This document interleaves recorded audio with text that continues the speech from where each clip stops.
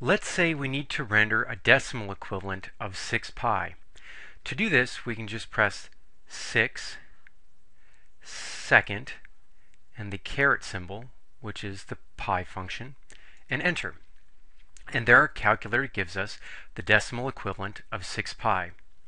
Sometimes we may need to give a decimal equivalent of e, so we can press second and the division key, which gives us the e function, and enter.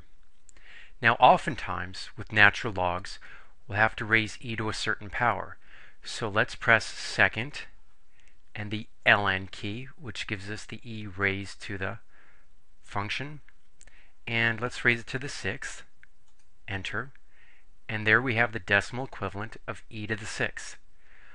Also, when using logs, we have to raise 10 to a certain power, so we can just press second and log for the 10 raised to the function, and let's raise 10 to the 8th and enter. Lastly, when using complex numbers, we may have to raise I to a certain power.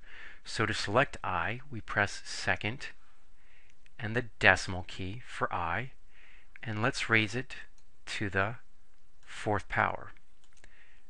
And there we have I to the 4th power. If your calculator happens to give you an error message for non-real answer, make sure to check the mode and select A plus BI format.